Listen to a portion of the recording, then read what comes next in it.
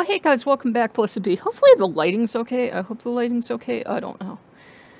But, found another crow feather. Now, you're looking at this one, and you're like, wow, that's like not super beautiful like the other ones. Now, this looked a lot worse when I found it. It was all scraggly, and I brought it home, and I actually rinsed it off a couple times, and I used some soap, like dishwasher soap. Not dishwasher, dishwashing soap. And, gently rub that into it, and then I rinse that off. So I'm left with this. Now, I don't know if it got hit by the lawnmower, because they have like one of those riding lawnmowers at the park, or it got, the poor crow had something horrible happen to it, and it was epiregal from that. But it was Loki making a comment, because when I first started the channel, I was like, oh my god, I can like make all these Loki videos as many as I want, as often as I want, and it's gonna become this magical channel, and I'm gonna... And for a while, it kind of worked, and then I was like, I need to quit, because when you run a YouTube channel, everybody and their uncle's got an opinion. It's not always flattering, and I am one of those people who've never liked stressful stuff, and I was raised to be polite, so when I get feedback like it, I'm like, I need to walk away. And I would keep, telling Loki, this is it, I'm walking away, blah, blah, blah. And he's like, well, this is kind of something, ever occurred to you that maybe you were enjoying doing it because it's something good that you can do, like, for me and do for the community.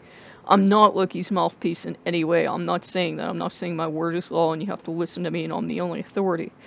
But it was like, it was something good that I could put out there and people could take it or leave it. Now for me that's really, really hard because the way I was raised. Everything I did, man, and this is just actually coming to me as I'm doing the video. Everything I did had to be validated or I was going to either get the crap beat out of me or the crap beat out of my brother or something was going to happen or you were going to go to bed without food or some fun thing was coming if every single thing you did didn't get validated. And I just realized that. As I'm telling you this, I'm like, wow, that explains so much about my personality. And I did. I needed everything validated. If my father didn't validate it, or my mother didn't validate it, we were in trouble, okay? So, you have that going on enough in your formative years, and you know to be afraid of what you say, of what you don't say, of what reaction you're going to get. Yeah, later in life you're going to be a really interesting person to know. So, this is partly why I never had children. I'm like, I'm not becoming dad the second.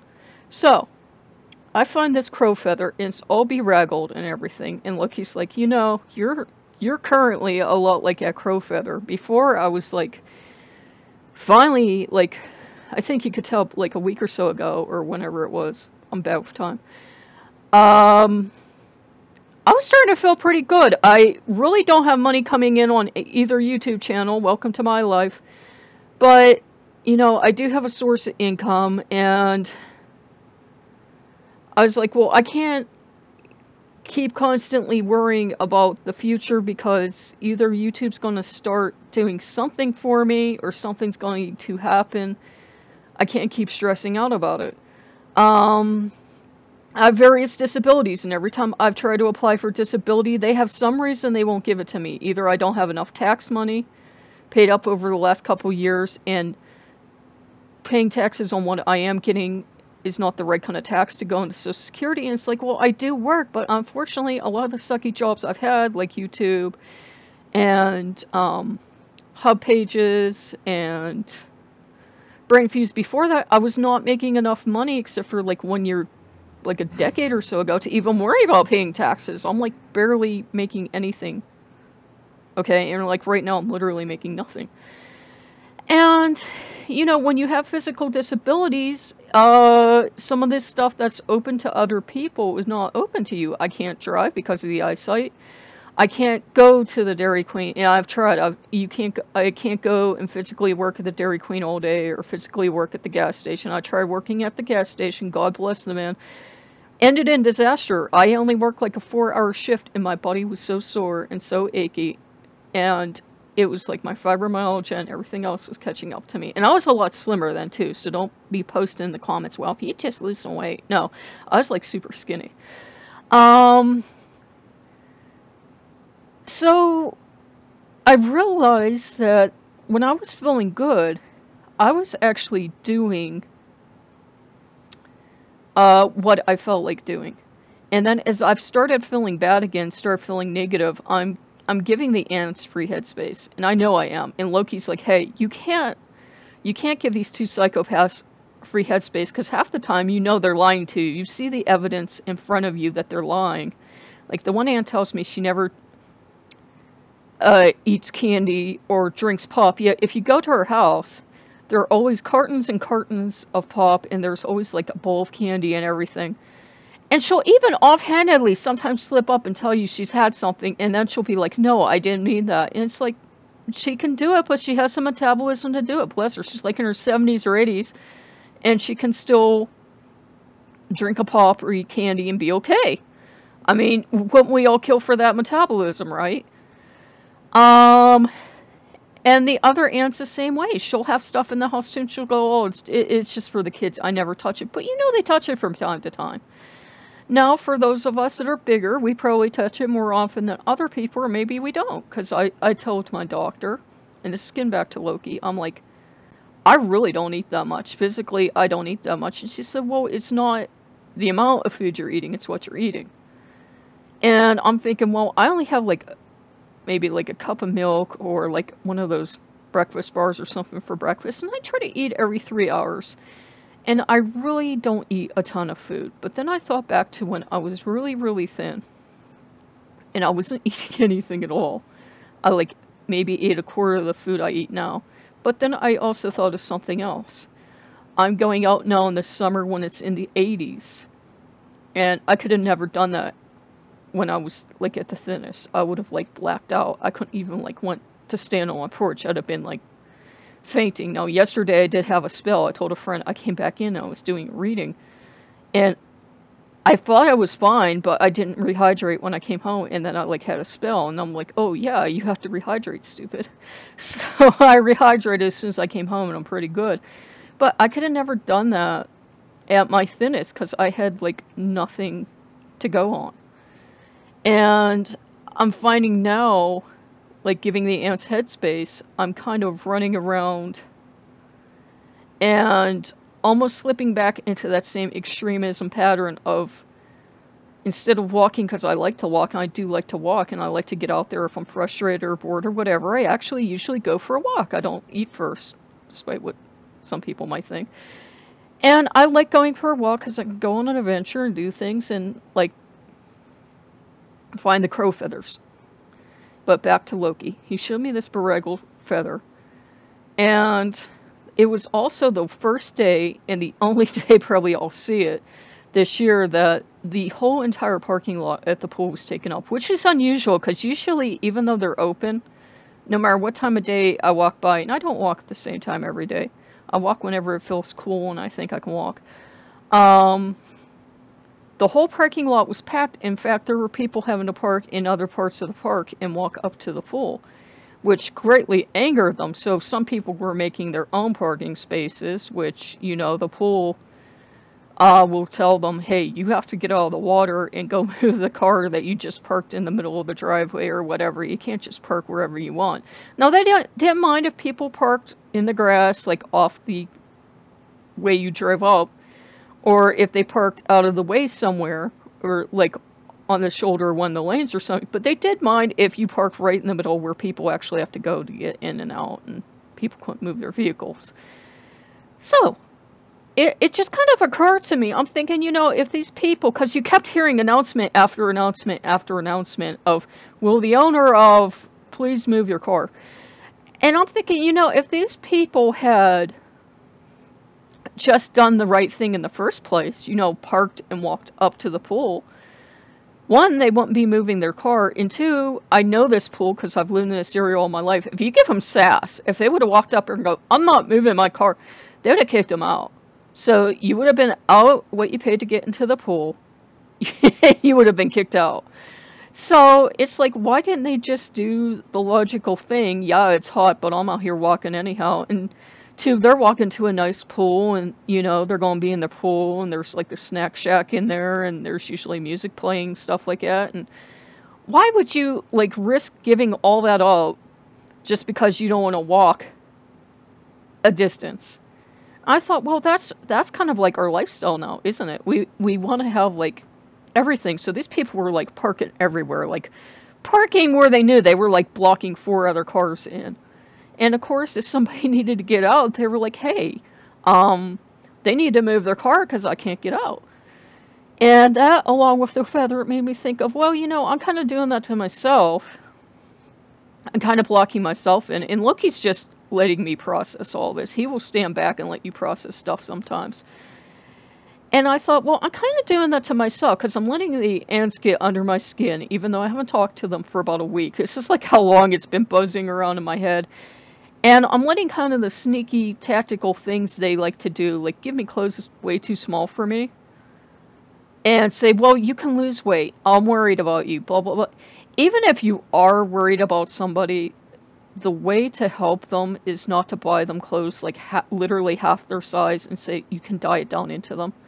Because we all know the only way for me to do it is to go to extremism, and I won't do it anymore. I'm like, look, if I'm going to have a heart attack, I'm going to have it not eating and working out 4 hours a day is how I'm going to have it. I'm not going to have it eating a moderate diet and doing light exercise every day. I'm probably not going to have a heart attack doing that. But if I start abusing my body again and working out to the point where I can't move, yeah, that would be heart attack city. But so many people believe that you have to be whatever size to be healthy. I could have been horrible inside. I could have been one of the Walking Dead when I was really thin, and we don't know because, nobody wants to go under like radiation and everything every day to get like a x-ray and get all these tests every day. So we don't know what kind of shape I was actually in when I was thinner. My blood pressure didn't change, sugar didn't change, anything like that. No matter what size I've been, I've always been blessed. It's always been constant. It's like it's never gone up or anything, and I've never gotten diabetes or anything. So, a lot of it, I believe, is genetics, and I think a lot of it is choosing what to let into your life, which is kind of what Loki's whole point was. I know this has been like a lot of me telling you the story, but one of the points he was making to me and he would make to you guys is, a lot of times we get like his feather was. I mean, this feather was all bedraggled and bad looking. Now it's just drying out. You can see it's fluffing out a little bit, but it does not look as bedraggled as when I found it. I actually had to take the time out and, rinse it very gently and clean it out. And it might not look perfect. It might not look like, and by perfect, I mean, it might not look like every other feather I've shown you. But it looks like a feather. And it is what it is. And just like the situation at the pool today was what it was. Either people would obey the rules and, drive like literally 10 seconds, if that, like down a little hill and park there, or maybe down the hill and around the curve and park there, and then they could have stayed at the pool all day, or they could have decided to be a maverick and park in front of everybody else's car and then be told to leave the pool as soon as one of those people needed to leave. I think these people are thinking in the back of their head, well, I plan to stay all day, everybody else is going to stay all day too. And no, people go to the pool, they go for a while, and then they get tired of swimming, they don't want to eat at the snack shack, there's really nothing else to do, so they go home. So, it was kind of, his message today was kind of like, we can push ourselves way too hard. Like, I know I feel, even though I'm running 2 channels, and I'm doing my exercise, and I'm maintaining my home, and I'm doing all this other stuff, I feel like I don't do enough. Because obviously I have time to take naps during the day. I should be working 10 times more. And my solution used to be to work out 4 hours a day, because then I'm doing something. And look, he's like, no, you're bedraggled as it is. You're not going to go out and work 4 hours, work out 4 hours a day. And you're not going to then, I was even thinking of opening a 3rd channel. He's like, no, you're not, you are running ragged, running 2. You're not going to open a 3rd channel and think it's going to magically make things better to give yourself more work. You're not doing that.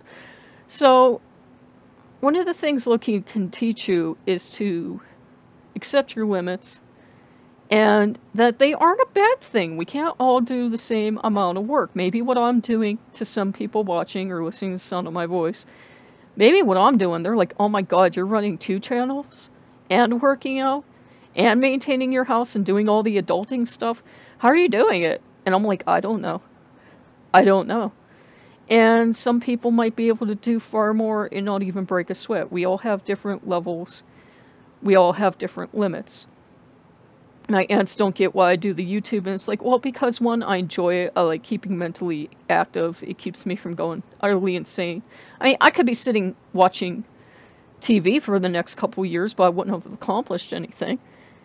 And I told them, I like trying to do things for myself. I said, the government won't help me, won't get me on disability, no matter how many times I've tried. I even tried with a lawyer.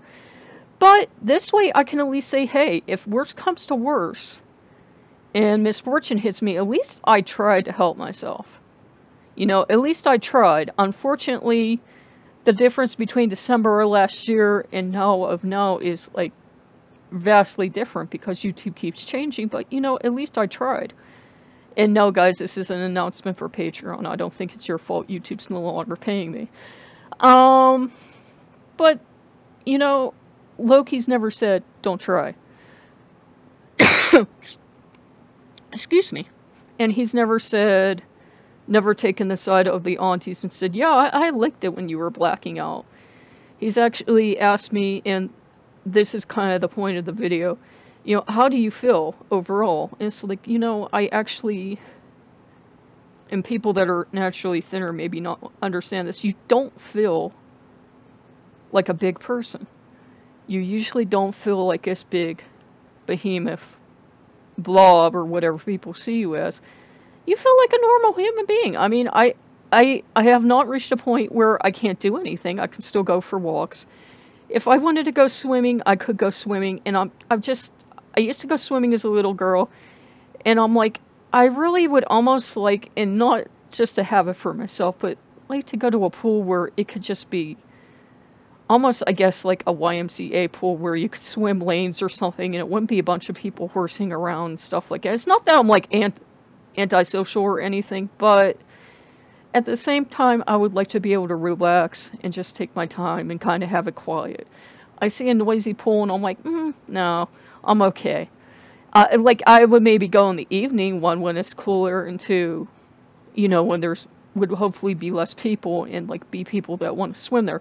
And sometimes pools will do that. They'll have, like, dedicated hours for, like, seniors or, like, people that actually want to swim for exercise, as opposed to, people going horsing around. And that's fine. I don't care. Like, do whatever you want in the pool.